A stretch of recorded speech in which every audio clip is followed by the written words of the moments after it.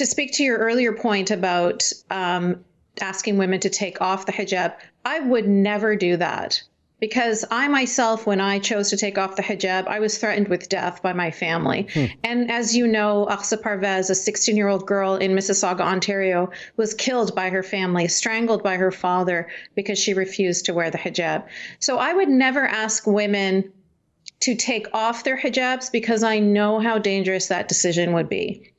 Wow. So that just speaks to how we cannot have opposing protests. Their protest is saying, put on a hijab. I can't say take off a hijab because I know that there are women that could potentially be killed for that.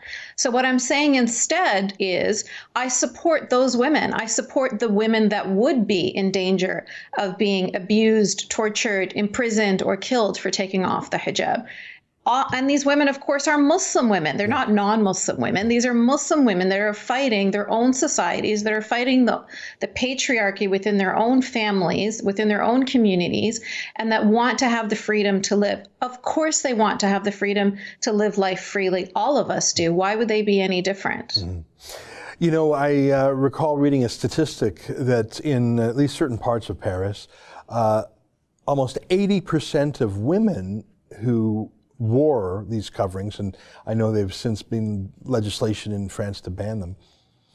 I think the number was 77%, I'd have to Google it, felt a form of compulsion to do so, either the threat of violence or at the very least the threat of being expelled from their mosque, the community, even from their husband's home.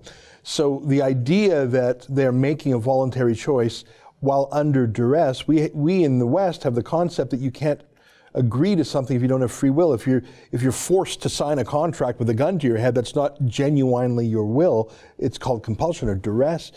And the argument I heard was if you were to ban the burqa, what you actually do is you empower those 77% of women to say to the bullies in their life, who are invariably men, to say, look, you know, I'd like to do that, but I can't because the police say I can't. Oh, it's too bad. I can't be bullied by you. Sorry. So it's actually providing a stronger way out for women who on their own would be vulnerable to this pressure.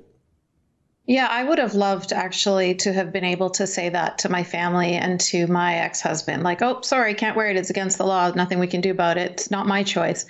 But at the end of the day, when you talk about the violence that these women could be subjected to, yes, there is violence that could happen to them here by their husbands, by their fathers, etc.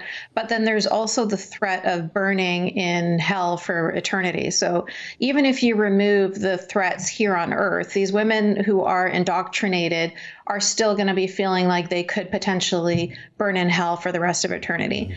Now, to talk about the indoctrination a little bit, you have to realize that this is put on children. It's put on you as a young girl. And then when you grow up as an adult and you decide to take it off, you don't get that choice. Right. So there's really, when we talk about choice, that means you have the choice to put it on and you have the choice to take it off. And as we know from just, a quick Google search will show you how many women are imprisoned, killed, tortured, abused, stoned. All sorts of horrible things happen to women who take it off. In fact, in the United Kingdom, there's a Muslim woman by the name of Dina Tokyo, and she is a model, and she's a hijabi model, and she's decided to take off the hijab.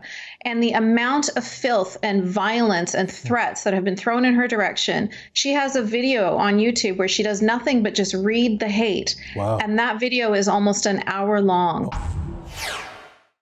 That's an excerpt from the Ezra Levant show. Every day I do a video monologue and then I interview an interesting guest.